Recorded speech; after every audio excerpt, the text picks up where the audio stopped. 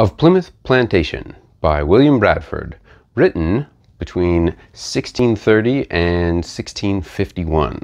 This is the definitive account of the Pilgrims and everything they went through in getting the Mayflower, all their dealings with the Dutch and the English, and setting sail across the ocean to set up camp around Plymouth Rock.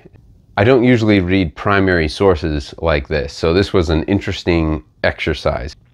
I thought it was pretty accessible for being written almost 400 years ago. It's amazing to think that it was that long ago and how far back in history we're talking about. But reading this really brings out the humanity of these people, of this group that just wanted religious freedom. They just wanted to be in their own congregation that's not attached to England, that's not attached to the Dutch. They just wanted to be separate and have their own little spot of land. That's it. It was striking to me how much they depended on their religion to help them, because they went through a lot of trials. All sorts of things went wrong. They left too late in the year. There were financing problems. There were fights among people. For the first winter, they were stuck on this ship, and they barely survived. A lot of them died.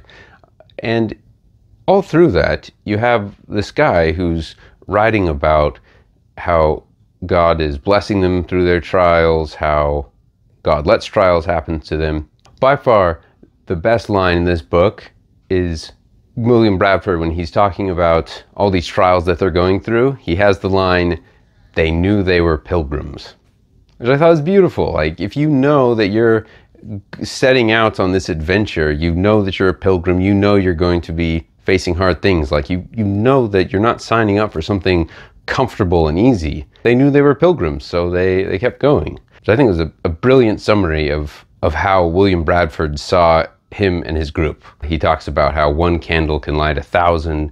And so he has this sense of how significant it is that what they're doing in Plymouth.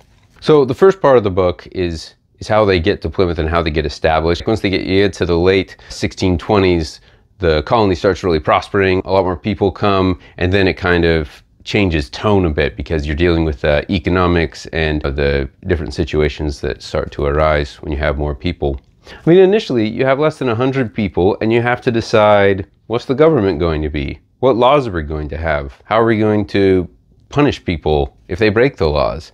And who's going to be the ones to do that? Like, you have to set up a government and a constitution of sorts in such a limited setting, which is a fascinating idea to me. It's like, you know, us landing on Mars and having like start over. I think that's one reason why the Pilgrim story is so enduring. Speaking of the Pilgrim story, I've known for a long time that Abraham Lincoln was the one who made Thanksgiving a holiday. But I always wondered, why the 250-year gap? You know, why didn't we get Thanksgiving earlier? Turns out that William Bradford, this book, he kept it and handed it on to one of his sons, he handed it on to his sons, and so on until around the American Revolution time, and then it disappeared and no one knew where it was for a long time. But then in 1855, they found it in London. And so the manuscript of Plymouth Plantation by William Bradford was brought back, and then there was this new fervor for everything Pilgrims related. There was a new sense of national pride, and like, this is how our story began. And that's why we have Thanksgiving. That's how it actually got introduced. By the way, in this book, I didn't catch any notion of a Thanksgiving. I don't think it's mentioned at all. I think that it's from another account. But anyway, happy Thanksgiving.